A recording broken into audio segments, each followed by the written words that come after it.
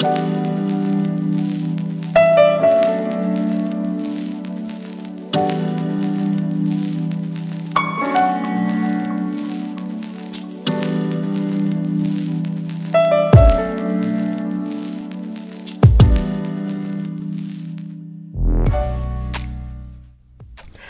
up, Kissables? It's the Kissable Diva, and I am your love coach and your date night expert. And tonight, you are tuning in to the Kissable Nights podcast, where we discuss everything love, sex, and relationships after dark. So tonight, we're getting into getting along with your in-laws or your significant other's family, right? So some of us don't get along with our significant other's family. And either we isolate from the family and we'll let our significant other go off and do stuff with their family, and or we'll go to the functions and they don't end the greatest, right? So in this situation with our couples, they are pretty good situations with our couples. I haven't had anyone that doesn't have a good situation, which would probably be a better example. However, I just wanted to give tips on if you are not having the best situation. Now, they do have tips for those that, when going into meeting the family or your in-laws, what to do. And you'll be able to hear that later on in the show. But I just wanted to give one or two tips for those that may not be having the greatest experience when it comes to their significant other's family. So when it's like boyfriend, girlfriend, you want to be kind of careful of that, because it may be a deal breaker for your significant other if they're not able to get along with the family. One of the things that I feel that would be beneficial in the family getting to know your significant other in another way is more like they call it team building exercises, where maybe it could be like a barbecue if they're all willing and voluntarily do these exercises. It could be a barbecue where you are having to do a team exercise where they have to work together in order to finish a project or result. One of them, that's something that you could do that's like less cost. But another thing that you could do is if you try the breakout rooms, everybody's going to have to use their skill in order to get out of the breakout room. Now, that can go good or that can go bad. I mean, you have to, there are different types of team building exercises that you can use to help people see a different facet or side of a person, to where they would probably gain more respect for them otherwise than finding that one thing that they don't like about them because, you're with my sister or you're with my cousin and, I don't like this and I don't like that. But if they find something else about you that they could respect or, like about you, then that would change their perspective of you. So exercises are pretty good to do if they voluntarily do it, or you can have a good old sit down and just discuss, what the problem is. If you're able to do that, get a mediator if you feel like you need to do that as well. But those are for specific couples that don't necessarily have a great situation when it comes to the family. If anyone out there is listening and has those types of situations where they didn't have the best situation or didn't have the best relationship, their significant other didn't have the best relationship with their families. However, you all worked it out. It'll be great for you to offer those suggestions of what it is that you've done on the blog on kissableretreats.com. Just go ahead and to the podcast post for tonight's show. And make sure to post or leave a message. There is a place where you can leave a voice message and let us know what it is that you did and what worked for you and your family. Now, tonight, these couples are just going to get into what works for them. And they're also going to offer some advice if there are couples out there having trouble. Sometimes the advice that they offer is very good, and it reminds you to be true to yourself first, and not to be fake when being around the family. That would be great. Just basically being true to yourself and being open-minded. If this is the person that you feel that you will be with, or that will be in your life for a while. Holidays are coming up. Families are mostly get together during the holidays or during this time of the year. And I feel like the advice that they give, that you'll hear these couples give, will definitely apply to you in some way, shape, or form. So with that, here are the couples. So let's talk about the in-laws. Do you get along with your in-laws? I love my in-laws. I love them. Actually, my mother-in-law lives with us, which has been really, really awesome. So she moved in. When did Grandma Gail come down from Atlanta? March. March, yeah. So she moved in March. I love it. My father-in-law, unfortunately, passed away 2 years ago. 2 years ago, March. But he was an awesome father-in-law. Very, very sweet, very loving. They're both very loving people.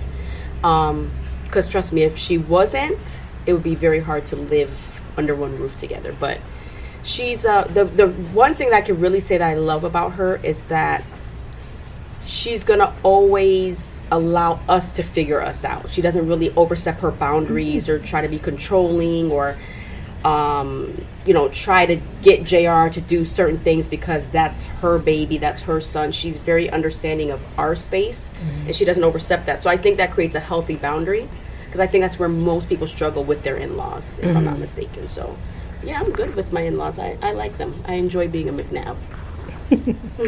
I'm the same way. Anybody that knows me, I come from a big family background, so I really like people in general. So I have no issues with her family. We get along. Her brother comes over all the time. We go out on the boat. Her sister recently moved back to Haiti, but I don't call them in-laws. They're added brothers and sisters, and another father Family. and another mom to me. So we all have a great relationship. So Good. So what advice would you give to those that, it seems like you have it together. So what advice would you give to some that may be struggling?